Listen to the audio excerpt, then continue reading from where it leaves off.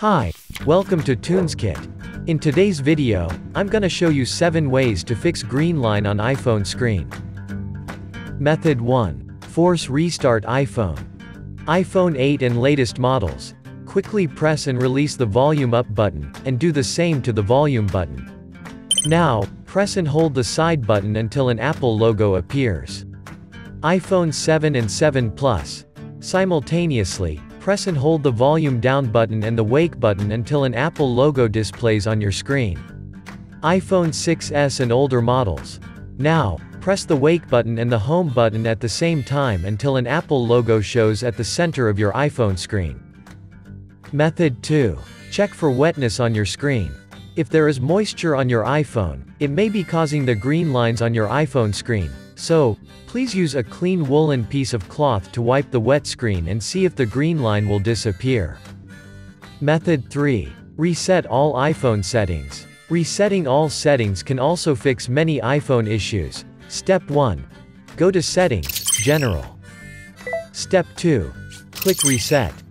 Step 3. Click the Erase All Content and Settings. Method 4. Update iOS to the latest version. Step 1. Go to the Settings. Find the General. Step 2. Tap Software Update. Step 3. Then click the Install to update the iOS system. Method 5. Run iPhone in recovery mode.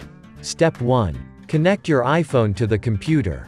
Press the top button for a few seconds until the Slide to Power Off appears. Drag the slider to turn off iPhone. Step 2. Next, keep pressing the home and top button simultaneously until you see the recovery mode show on the screen. Step 3. Open iTunes on your computer and it will detect your device in the recovery mode automatically. A new window will pop up and ask you to update or restore the device. Click the Restore option to restore your iPhone device. Method 6. Use TunesKit iOS System Recovery. Step 1. Open and launch TunesKit on computer. Connect your iPhone to your computer. Then click the Start button. Step 2. Choose a repair mode. The standard mode is better, as it can keep the iPhone data intact. If done, click the Next button. Step 3.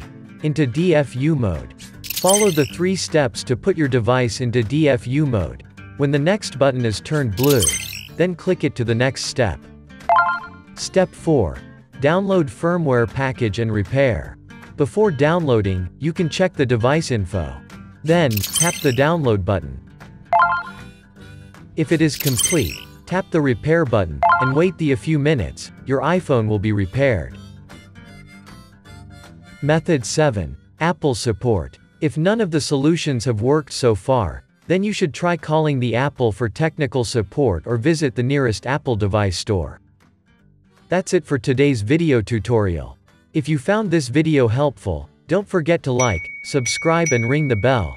Let us know what tutorials you'd like to see next in the comments below. Thanks for watching, see you next time.